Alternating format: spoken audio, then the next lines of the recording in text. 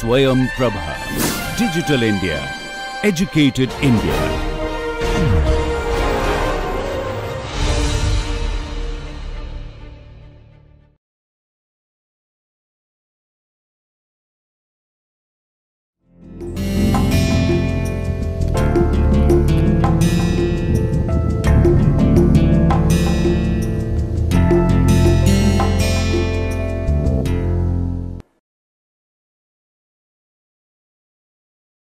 Namaste. Today we begin a new module which is Practical Issues in Economics and Conservation.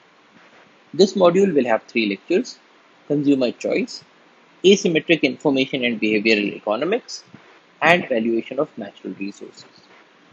So let us begin with Consumer Choice. Now some of you may have observed this mark on some of the products that you are purchasing. This is an eco mark, and this mark designates or certifies that the product that has this mark has been made with the least impact on the ecosystem. Which means that whenever you see this mark on a product, it means that it has been made in a sustainable manner without putting a very great amount of stress on the environment.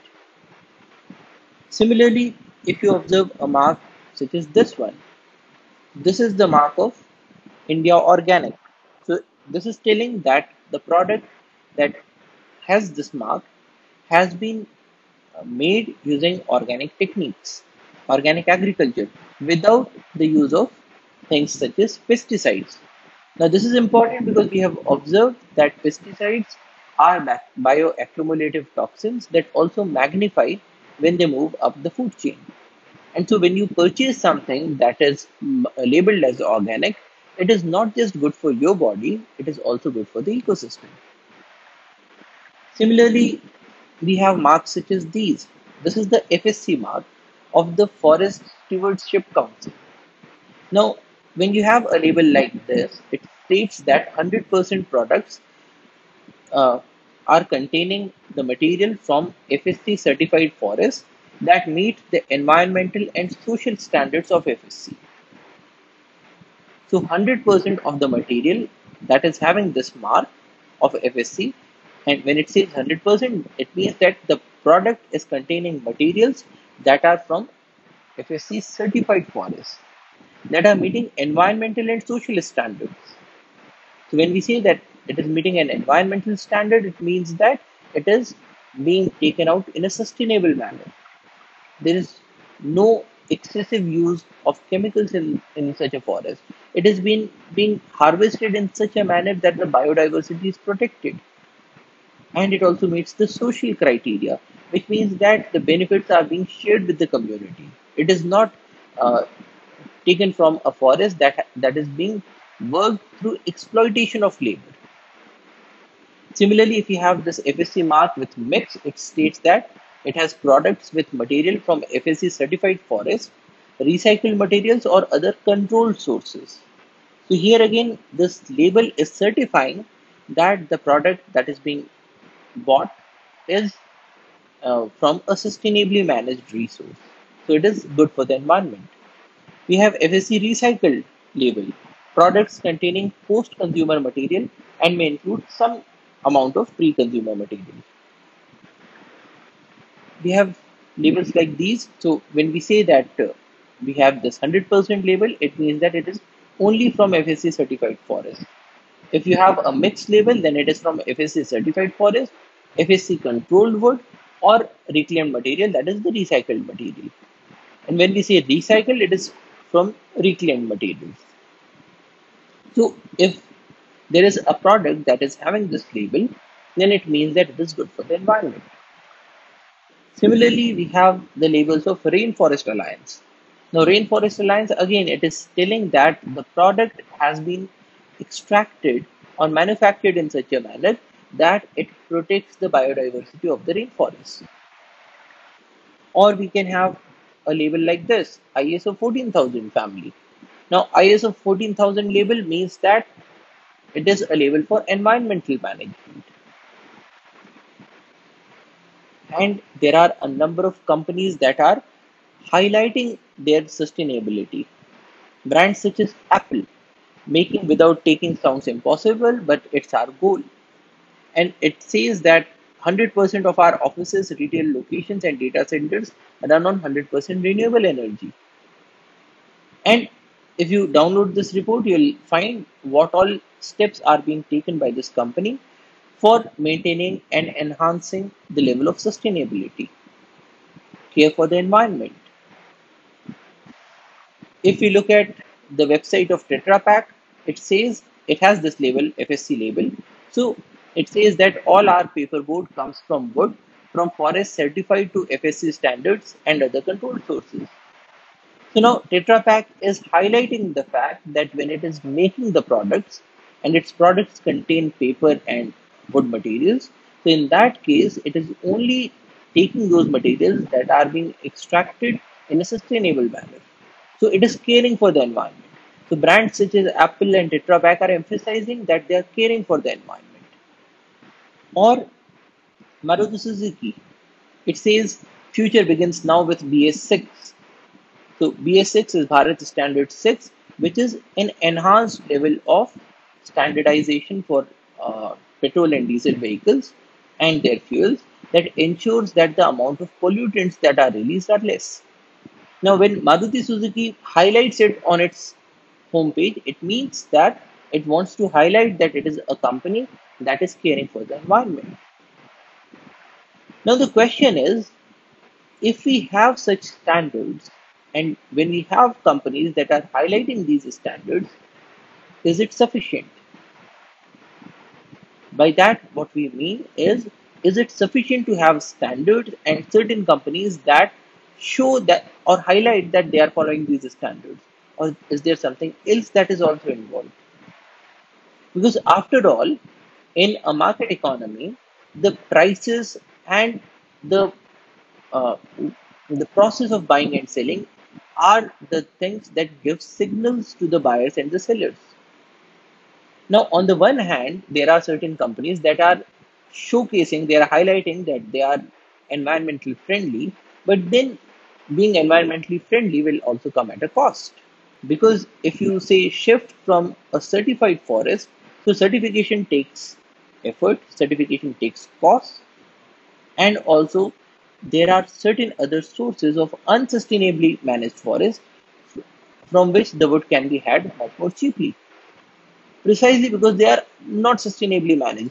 They are not being managed for a long term perspective, but in the short term, they can prove cheaper.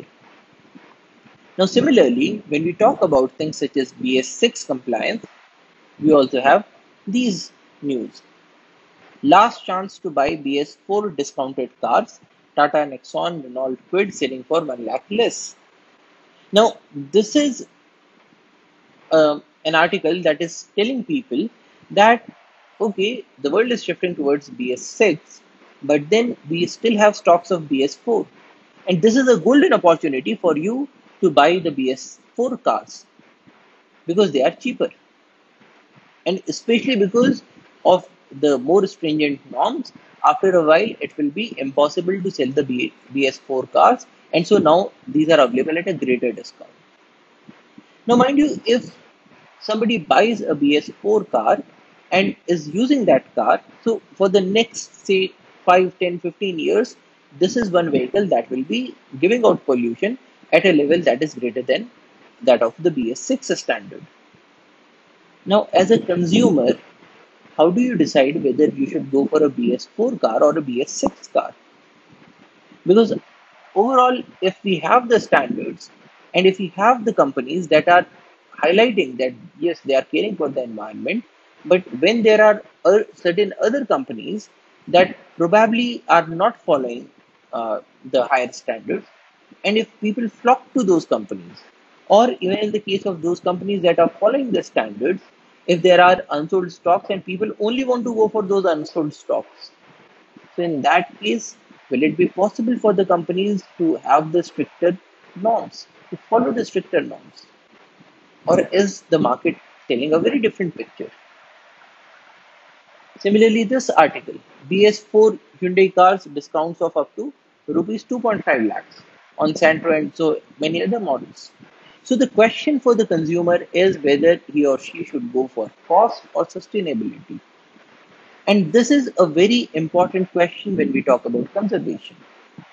Because if we want to go for conservation, if we want to manage things in such a manner that we are able to extract the resources for a very long period of time, sustainability just means that we will not just use the resource right now, but we will use it in such a manner that we can extract the resource for many years to come, or probably many generations to come. So ultimately, if somebody is going for a sustainably produced material, then they are doing something that is best in the long term interest.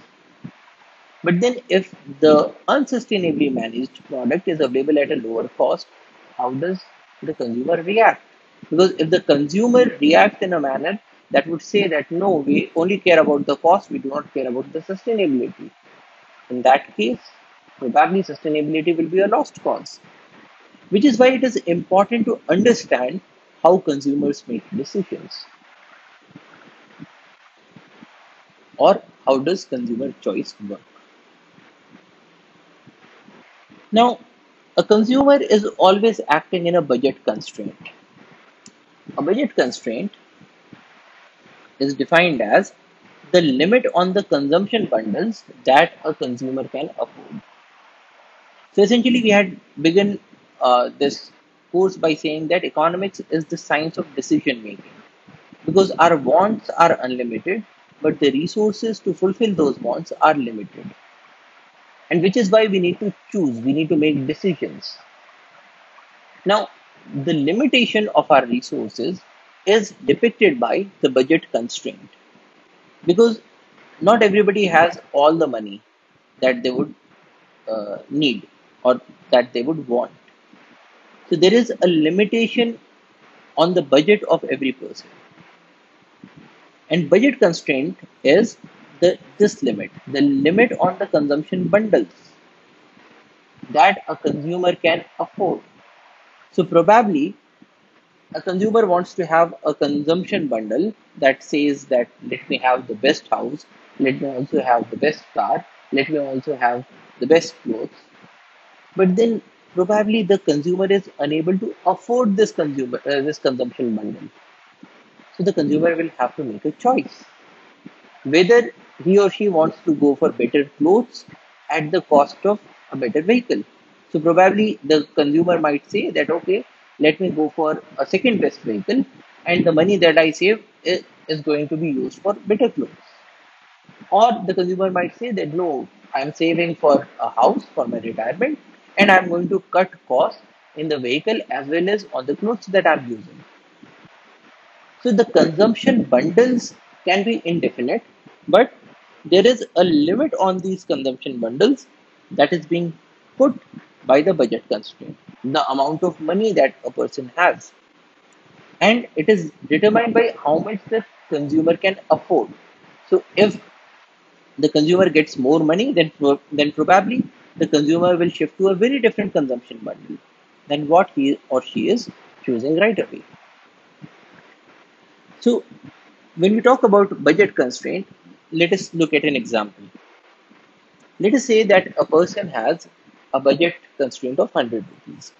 It means that this person only has 100 rupees available with them. And there are two items in the market. We have samosas and we have lassi. Now, samosa is available at 5 rupees per samosa and lassi is available at 10 rupees per glass. Now, suppose the consumer buys 20 samosas.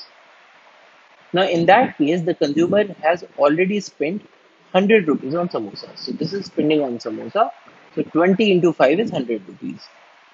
And if the consumer has spent 100 rupees on samosas, he or she will have 0 rupees left for lassi. Because the total spending can only be 100 rupees. It cannot exceed 100 rupees. Now, if the consumer wants to have one glass of lassi, so this glass of lassi will cost him 10 rupees. And if it is costing him 10 rupees, then it means that 90 rupees are available to purchase samosas. And in 90 rupees, this person can get 18 samosas. So this is another consumption bundle. So the first consumption bundle was 20 and 0. That is the consumer could have 20 samosas and 0 lassi. Another consumption bundle is 18 and 1. So he or she can have 18 samosas and 10 lassis. Or we can have another consumption bundle which is 16 and 2, and so on till we reach to this point of 0 and 10.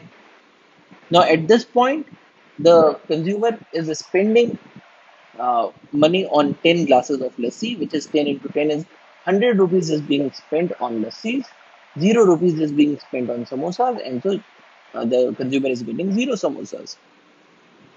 Now these are all different consumption bundles that are available to the consumer. There can also be a number of other consumption bundles. So such as in this case, the consumer can get 10 of samosas and 5 of lassis, but the consumer can also say that no, I do not want so many, so I will only have say 5 samosas and 2 lassis. Now this can also be a consumption bundle, but then this is a consumption bundle that is less than the budget constraint. Here the budget constraint is 100 rupees, and if the consumer is only buying 5 samosas, so that is 25 rupees, and 2 lassi is 20 rupees. So in this case, the consumer is only spending 25 and 20 rupees. So the consumer is spending only 45 rupees. Whereas the consumer could have spent 100 rupees. So we can have any number of consumption bundles. There are some consumption bundles that are within the budget constraint, and there are certain others that are outside of the budget constraint. So probably the consumer might say that no, I do not want 5 and 2. I probably want say 50 and 20. Now, for 50 samosas, the cost will be 250 rupees. And for 20 lassis, the cost will be 200 rupees. So in this case, the consumer would want to have an amount of 450 rupees. But this much amount is not available with the consumer. The consumer only has 100 rupees. So if we plot these consumption bundles, we will find that here on the y-axis it is the number of lassis, on the x-axis we have the number of samosas, and there are a number of points that are right there on the budget constraint. Things like 10 lassi and 0 samosas, or things like 20 samosas with 0 lassi. But you also have certain points that are here, and these points represent those consumption bundles that the consumer may have, but when the consumer has those consumption bundles, then he or she will be saving some amount of money. That is, they are not using the money to the fullest. At the same time, there are certain points that are here which represent those consumption bundles that the consumer cannot afford because they are outside the budget constraint. So they will require a sum of money that is greater than the budget that they have currently. So this is the concept of budget constraint. Now the next question is, when we have this budget constraint, what determines whether the consumer will go for this point or this point or say this point inside? Of course, the consumer cannot have a point outside, so this is not permitted. But the points that are inside are permitted and the points on the line are permitted. So what determines which point is actually chosen? Now, this brings us to the concept of indifference curves, preferences. Indifference curve is a curve that shows consumption bundles that give the consumer the same level of satisfaction. So indifference curves are curves that show those consumption bundles that give the consumer the same level of satisfaction. So basically what we are asking here is that suppose you are very much fond of sweet things. So you are much fond of lassi and you do not like samosas that much. Now, suppose you were given the option of having, say, five lassis, and then you are given another option. So, what we are asking here is that you are very fond of lassis, and the money that you have can buy you five lassis. But then, when you buy five lassis, the number of samosas that you will have is zero. The question is, if you reduce your lassi consumption by one, so if you have four lassis, what is the number of samosas that you will have that will give you the same level of satisfaction as having five lassis and zero samosas? Now that will give you an indifference curve. So probably you will say that no, I am more fond of lassi. So if lassi is reduced by one, okay, in that case, I will need three samosas. So if I have these three samosas, then and four lassis, then that will give me the same level of satisfaction as five lassis and zero samosas. Now, when we have these combinations of 5 and 0 or 4 and 3 and so on, and when we plot these, we will get to an indifference curve. So, indifference curve is a curve that shows the consumption bundles that give the consumer the same level of satisfaction. Now, here we are talking about the consumption bundles. And these are the consumption bundles 5 and 0, 4 and 3, and so on. So, this is an indifference curve. And this is what an indifference curve looks like. So, the red line is showing the budget constraint, and the blue line is showing the indifference curve. So, in this case, what we are saying is that if the consumer is at this point, then the consumer gets two samosas and nine lassi. And at this point, the consumer gets seven samosas and three lassis. So, if both of these are on the same indifference curve, then both of these consumption bundles will give the consumer the same level of satisfaction. So, whether the consumer has two samosas and nine lassis or seven samosas and three lassis, the amount of satisfaction or the amount of satiety that the consumer will have is the same. So that is an indifference curve. And when we talk about an indifference curve, we can also have a look at the marginal rate of substitution. The rate at which a consumer is willing to trade one good for another.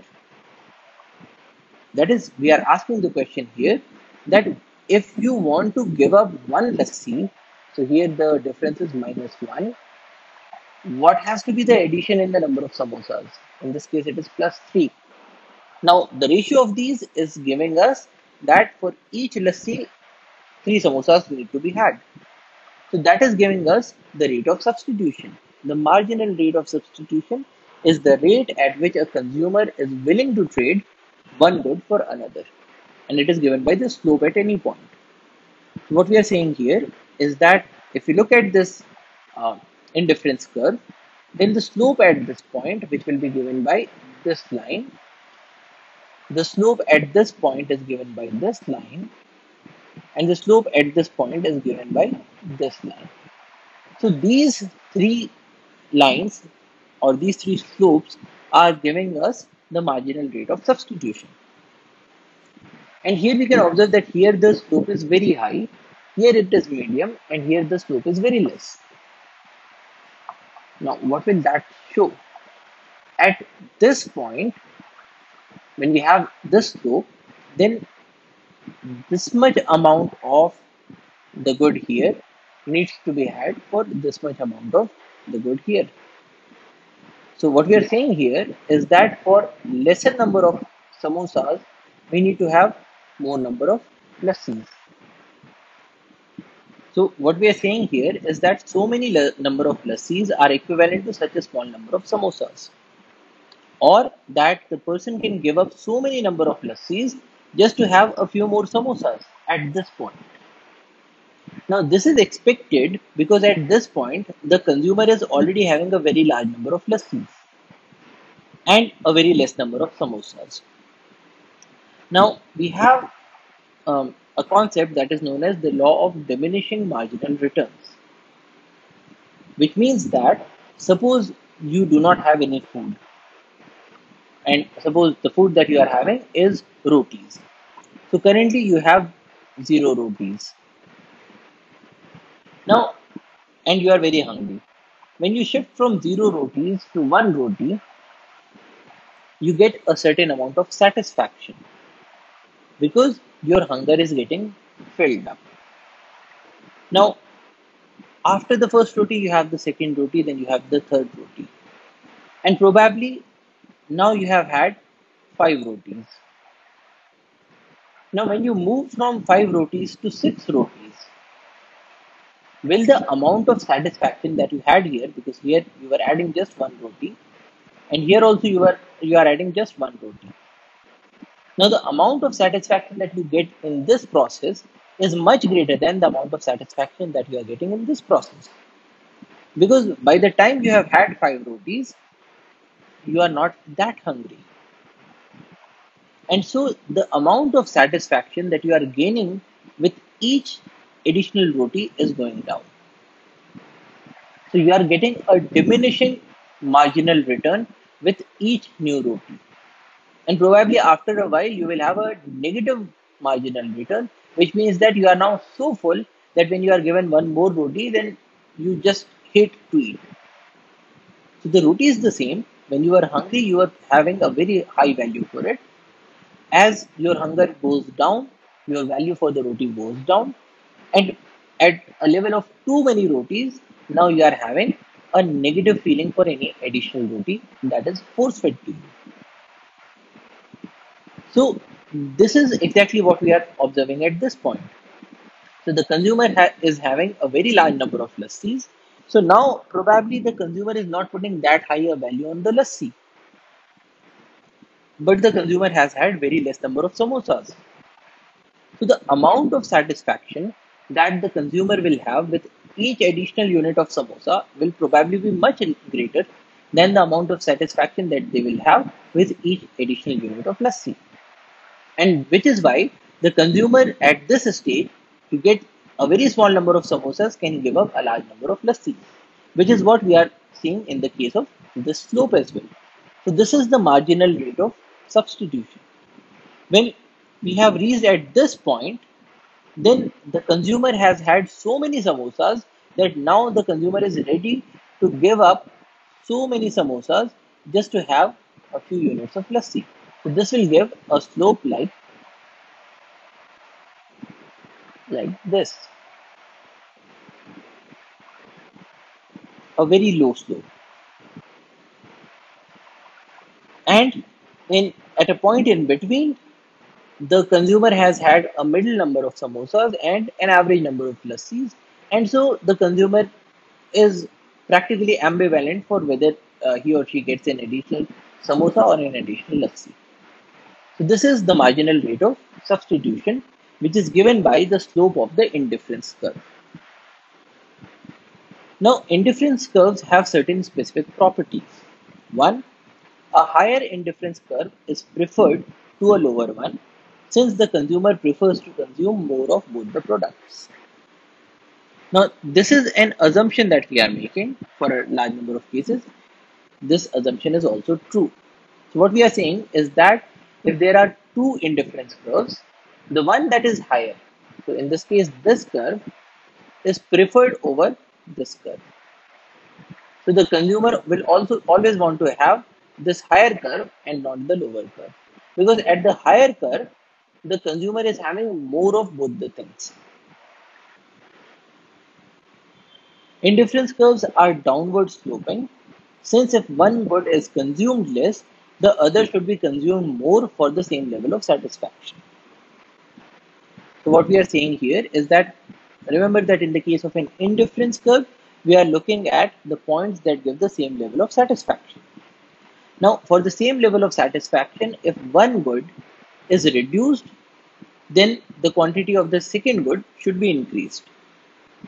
Now, when you have this situation that when one reduces, the other increases, you will have a downward sloping curve. Another property is that indifference curves do not cross, since it would create a situation where more of both goods gives the same level of satisfaction as less of both goods, which cannot be there. What we are saying here is that if there are two indifference curves, and if these curves were able to cut each other, intersect each other at this point, so what would that mean? A and B are on the same indifference curve. So basically, A and B have the same level of satisfaction. A and B give the same satisfaction. B, B and C are on the same indifference curve, this curve. So they also give the same satisfaction. Now, if A and B give the same satisfaction, B and C give the same satisfaction, then it would mean that A and C give the same satisfaction. But now, if you look at point A and C, then in the case of C, we have more of good 2 and we also have more of good 1, which means that the point C, where good 1 is more and good 2 is also more, is giving the same level of satisfaction as point A. Now, we began with the assumption that the consumer is getting a satisfaction from the consumption of these goods. So, more the amount of goods that is consumed, more should be the satisfaction. But in this case, we are observing that more of having both the goods is giving the same level of satisfaction as less of both the goods, which cannot be true. Which means that these curves should not be able to intersect each other. So indifference curves do not cross. Another property is that the indifference curves are bowed inwards, since consumers have more willingness to give up a good that they already have a lot of, which is what we saw here, that at this point, when the consumer has a large number of lassis, then the consumer is ready to give up large quantities of lassis to have a few quantities of samosas. Whereas at this point, the consumer is ready to give up a large number of samosas to have a small amount of lassi. Now, when we have such a situation that you have a higher sloping um, MRS here, a lower sloping MRS here, and a middle level of MRS here, then this in total will give a curve that is bent inwards, that is towards the origin. So the indifference curves are always having this shape, they are bent inwards. And in this context, we can talk about two specific indifference curves. One is the indifference curve for perfect substitutes. Two goods with straight line indifference curves. Now, substitutes are defined as goods with the same indifference curve. A very good example is whether you have money in the form of rupees or coins. Now, if somebody gave you a 10 rupee note, will you gain more satisfaction than if you were offered a 10 rupee coin? Well, in a majority of cases, you will find, I mean, we are not talking about an exception where your wallet is so full that you are finding it difficult to hold any more coins. But in a normal circumstance, you will find that the amount of satisfaction that you get from a 10 rupee note is the same as the amount of satisfaction that you will get from a 10 rupee coin, because both are giving you the same power to purchase. Similarly, a 5 rupee note or a 5 rupee coin will mean the same. And this is what we are showing here. On the y-axis, we have rupee notes. On the x-axis, we have the rupee coins. And 10 versus 10. So it's a straight line. So any combination, so if you reduce the coins by a value of 1, you should increase the note by the value of 1. So these are perfect substitutes. They will have straight line indifference curves. Another specific indifference curve is perfect complements. And complements are defined as goods with right angled indifference curves. A good example is shoes. Now on the y-axis here we have the right shoe, on the x-axis we have the left shoe. Now if you were given this combination of this point 5 and 5, so you are having 5 left shoes and 5 right shoes. So essentially you are having 5 pairs of shoes. Now suppose you, in place of this, you were given this combination. So here you are having 6 left shoes and 5 right shoes. So in this case, what is happening is that here also you are having 5 pairs of shoes and an extra left shoe. Now here as well, you get 5 pairs of shoes and an extra left shoe. So the amount of satisfaction that you get will be the same as the amount of satisfaction when you are having the 5 pair of shoes, because you do not have an extra utility for an extra left shoe. Similarly, if you had 7 left shoes and 5 right shoes, here also the number of working pairs is only 5, and you have an extra 2 left shoes which you do not have a use for. So whether you get this combination 5 and 5 or this combination or this combination, it is one and the same. You get the same level of satisfaction because you only have 5 pairs of shoes in each case. Similarly, if you look at this point, you have 5 left shoes and 6 right shoes. Here again, you have 5 pairs of shoes and an extra right shoe. At this point, you have 5 pairs of shoes and 2 extra right shoes. Now, these 3 points, they provide the same level of satisfaction, because in all these 3 points, the number of working pairs of shoes is only 5. And similarly, all these give the same level of satisfaction. So combining both of these, this line, these two straight lines at 90 degrees, they give the indifference curve for perfect complements. So perfect complements means that you cannot substitute one for the other, but you need both of them together. In the case of substitutes, you can replace one with another, but in the case of complements, you need both of them for working. Things such as nuts and bolts. The number of nuts should be equal to the number of bolts. So these are the indifference curves for perfect complements. Now once we have the indifference curves and the budget constraint, we can now start to talk about the consumer's optima. So of all the points that are there on the budget constraint and of all the points that are there on an indifference curve, which is the point that the consumer actually suggests, actually opts for.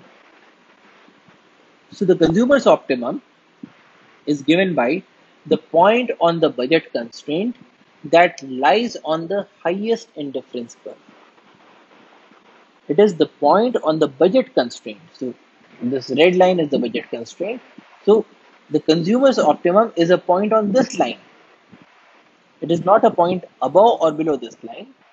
And this point should be the one that lies on the highest indifference curve. Because we have seen before that a higher indifference curve is preferred to a lower indifference curve because people want to have more consumption. In this case, the higher indifference curve is preferred, and the point on the budget constraint line that is on the highest indifference curve gives the consumer's optimum. So this is the point that the consumer would choose if he or she were doing a rational thinking, because this is the point that gives the maximum amount of satisfaction given the budget constraint. Because what is happening here is that for points above the budget constraint, so any point on this indifference curve, it is not selected because the consumer does not have sufficient budget. And if the consumer selected some point on this curve, then she is left with certain amount of money which could be spent on having more of both the goods, which would mean that the consumer would move towards these indifference curves. So for every curve that is to the left of the indifference line, the consumer tries to move towards the right. But for an indifference curve that is away from the budget constraint line, then this becomes an impossible combination given the budget constraint. So the optimal point is given by the point on the highest indifference curve that is touching the budget constraint.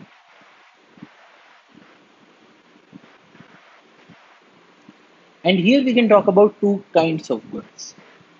One is known as a normal good. A normal good is one for which an increase in income increases the quantity demanded.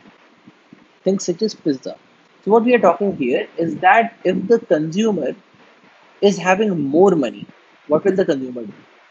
If the income increases, will the consumer have more of the good or will he or she have less of the good? So there are things that are known as the normal goods. Normal goods are everyday use goods that we have a large value for. Now, if the consumer has more income, then more is the quantity demanded for this particular good. That is what we are saying is that the income is represented by the budget constraint. So if we move from this lower budget constraint to a higher budget constraint, and if these are indifference curves for good 1 and good 2, so here we are observing that at this lower budget constraint, this was the optimum point.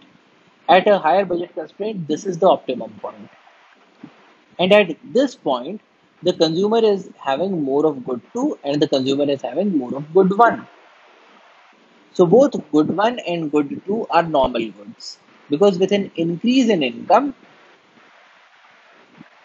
the quantity demanded has increased. So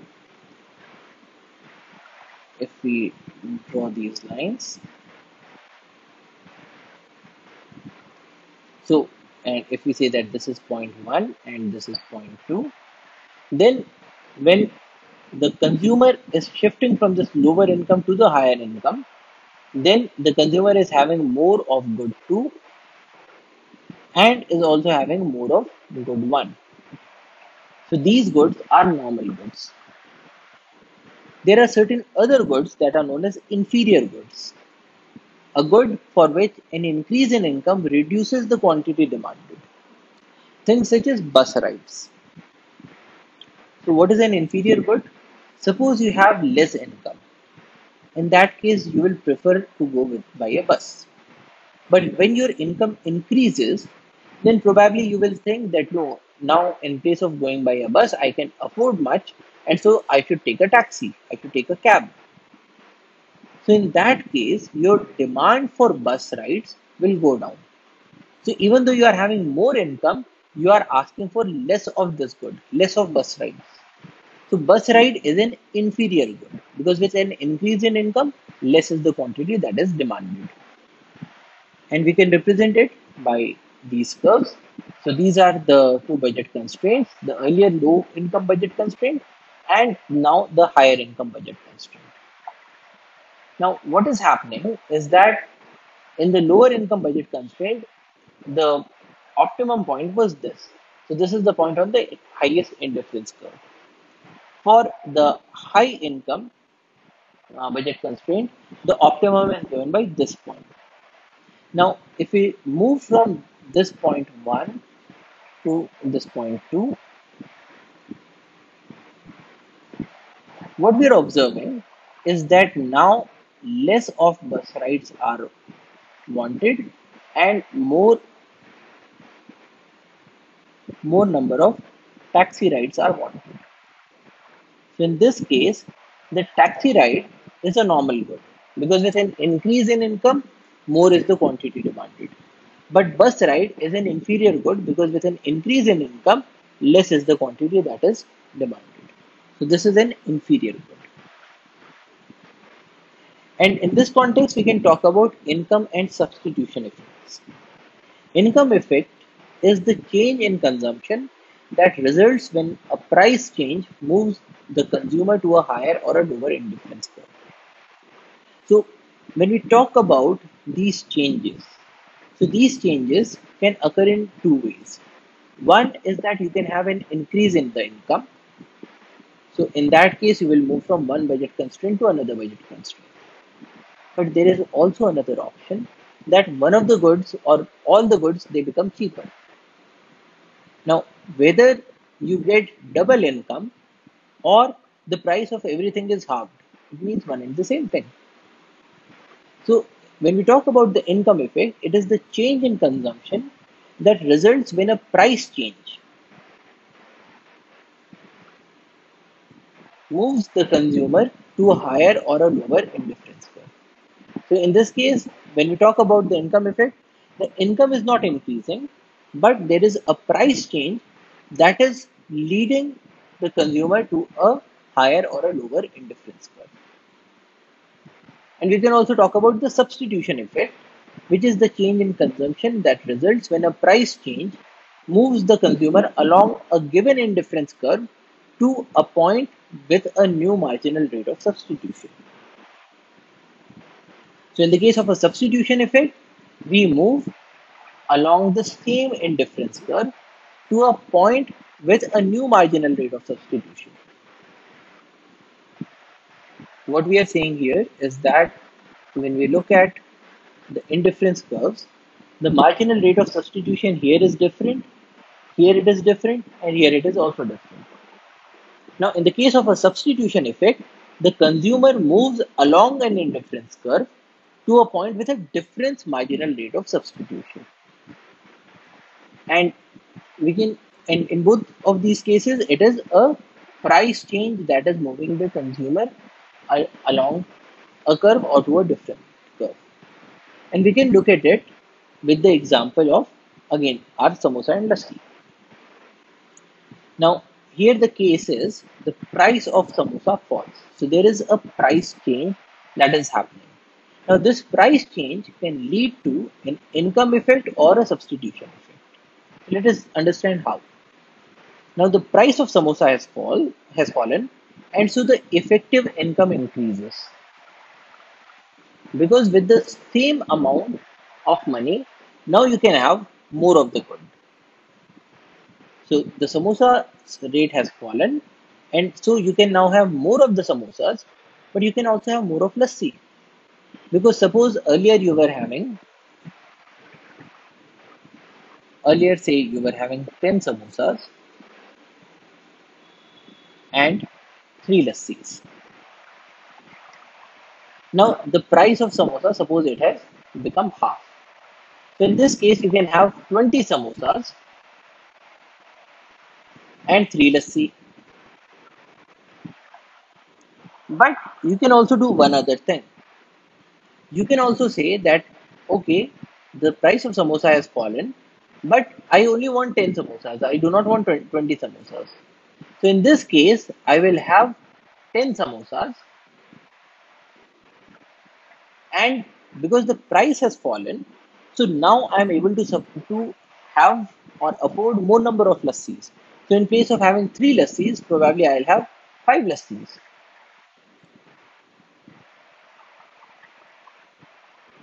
Now, this is the impact that we are studying. That if the price of one good has fallen, then the effective income has increased. Because the same income, here the income has not changed, but with the same income, now you can have more of the samosas or you can have more of the lassis. Or you can have some other combination. Let us say that you can also have 15 samosas and 4 lassis. So with the same income, now your effective income has gone up. So you can have more of good one, or you can have more of good two, or you can have more of both the goods. That is an income effect. So because of the income effect, the effective income increases, and so the consumer can now buy more samosas, or the consumer can buy more lassis. So this is the income effect. In this case, the consumer is moving to a different indifference curve. In the case of a substitution effect, your thought process goes like this. The price of samosa has fallen, and so now samosa is relatively cheaper. So let me have more of samosas. which is what we are showing here, that because the price of samosas has fallen, so let me have more of the samosas. So let me have 20 samosas. So that is a substitution effect. Or your thought process can be that now lassi is relatively expensive, and so I should have less amount of lassi, because here we are talking about samosa and lassi. So if the price of samosa has fallen, so effectively it means that now the lassi is more expensive as compared to the samosas. So earlier, if say the samosa was 5 rupees and lassi was 10 rupees. So in this case, lassi was equivalent to 2 samosas. But now what has happened is that the price of samosa has fallen. So now samosa is available for 2.5 rupees. But lassi is available for 10 rupees as before. So now lassi is worth 4 samosas. Now, if your currency was that of samosas, so you will say that okay, now the lassi has become more expensive, because in place of paying 2 samosas for a lassi, now I have to pay 4 samosas. Now, if lassi has become more expensive, what will be your action? Probably you will want to consume less of lassi because it has become more expensive. And this is what we are showing here. Lassi is relatively expensive, and so the consumer now buys less lassi. Whereas in the case of in the substitution effect, the samosa has become relatively cheaper, and so the consumer buys more samosas. Now, what is the net result? The income effect says that more samosas should be bought. Substitution effect says more samosas should be bought, and so more samosas will probably be bought. But in the case of lassi, the income effect permits the consumer to have more lassi. The substitution effect says that the consumer should have less lassi, and so here the result will probably be ambiguous. So the lassi bought may be more or less than normal. So this is income and substitution effect. So because your one good has become cheaper, and so now you have shifted from this budget constraint to this budget constraint. So now you can have a situation where more or less of the good can be had. And with this, we can talk about the law of demand. Reduction in price increases the quantity demanded. So this is what we had seen here. In the case of samosas, reduction in price leads to more number of samosas that are bought. That is, reduction in price increases the quantity demanded. We can represent it by these curves. So this is the first budget constraint. This is the second budget constraint. So in the second budget constraint, the good one has become cheaper, and so now the consumer can have more of this good. This is the earlier indifference curve, and this is the optimum that was chosen. This is the new indifference curve, and this is a higher indifference curve. So the consumer has moved from a lower indifference curve to a higher indifference curve, and the optimum point has shifted from this point to this point. Now, when the consumer moves from this point to this point, more of good one is being demanded, which means that we are observing the law of demand. Reduction in price increases the quantity that is demanded, and we can explain it using the income and substitution effects. But then this law of demand is not always followed. There are certain goods for which a reduction in price may also reduce the quantity demanded. And good examples are Veblen goods and Giffen goods. Veblen good is a luxury good whose demand increases with the price. Example, luxury cars. Now, luxury cars are an expression of the wealth of people. So, people want to have a luxury car to show off that they have a very huge amount of wealth. Now, what will happen if the price of a luxury car goes down? When the price of a luxury car goes down, then it is no longer an expression of the wealth of the people. So when it is no longer an expression of the wealth, then people would want to have less number of those luxury cars whose prices have fallen. Because they were buying a luxury car primarily because it was costing high. So that everybody came to know that, okay, this person is having this expensive car, and so this person must be having a great amount of money. But if the price has gone down, then it is not serving that purpose. So these are Veblen goods, luxury goods whose demand increases with price. Or when the price reduces, the demand also reduces. Another category is Giffen goods. So Veblen goods are luxury goods, Giffen goods are inferior goods, whose demand increases with the price.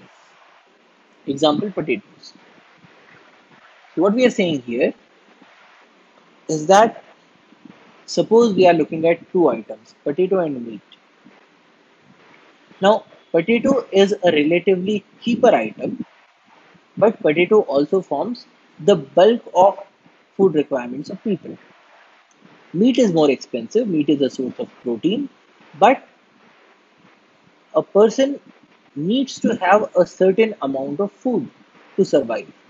So, meat can be considered to be a luxury, but potato or a starchy food in this case is a necessity.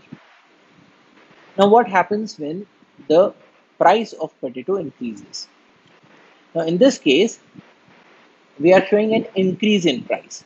So, the earlier budget curve, the earlier budget constraint curve was this, the blue one.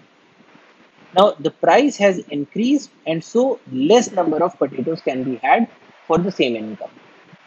So, earlier the person was able to buy these many potatoes, but now the price has increased, and so the person can only buy these many potatoes. So, this is showing a increase in price of the potatoes. So now less number of potatoes can be had. Now earlier this indifference curve was chosen and this was the optimum point. Now this indifference curve is being chosen and this is the optimum point. Now what is happening here is that with an increase in price, the effective income of people is going down. With a fall in effective income, and because everybody needs to satisfy their hunger, they will want to have more of the cheaper goods. And in this case, the cheaper good between potato and meat is potato. So with lesser effective income, people will want to have the cheaper good to satisfy their hunger, and so now people will demand more of the potatoes, which is what we are observing here.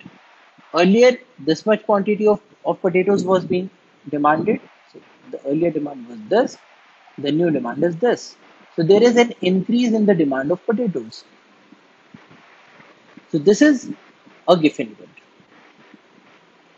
So the salient points in consumer choice is that it is the branch of microeconomics that analyzes how consumers maximize the desirability of their consumption, and people are trying to maximize the desirability. And this desirability is represented by the indifference curves, and the consumption is limited by the budget constraint. So what does that tell us? One is that because people want to maximize the desirability of consumption, if we can make environmental friendly options as more desirable, probably through education or awareness or advertisement, then we can shift people towards those options. So we need to make the environmentally friendly options as more desirable. But when we do that, then we have to ensure that even those environmentally friendly options are within the budget constraints, because the consumption is always limited by the budget constraint, and so if the cost increases too much, then probably the consumers will not go for the environmentally friendly option. So these are two things that need to be kept in mind. And when we talk about the consumer choice, we were making several assumptions. One is that of rational behavior. The consumers are seeking to maximize their utility. Preferences are complete. Consumers fully understand his or her preferences, permitting unambiguous decision. Preferences are reflexive. That is, if good A and B are identical, then the consumer will be indifferent with regards to A or B. They are transitive. It means that if A is preferred over B, B is preferred over C, then A must be preferred over C. Preferences exhibit non-satiation, which means that more is always better. Now, this is not true in a number of cases, as we have observed that when you are already full, then if you are given an extra roti to consume, then probably that is not better for you. Indifference curves exhibit diminishing marginal rates of substitution, resulting in the bow in the indifference curves, and that goods are available in all quantities, including parts. So these curves, because they are continuous curves, so they can show even parts of things. So this is 10.5 apples. So these are all different things, but an important thing is that the first thing is that people exhibit a rational behavior. So this is a rational model to explain the consumer choice. But then the thing is, humans are not always rational, which will bring us to the concept of behavioral economics that we will analyze in the next lecture. So that's all for today. Thank you for your attention. Jai Hind.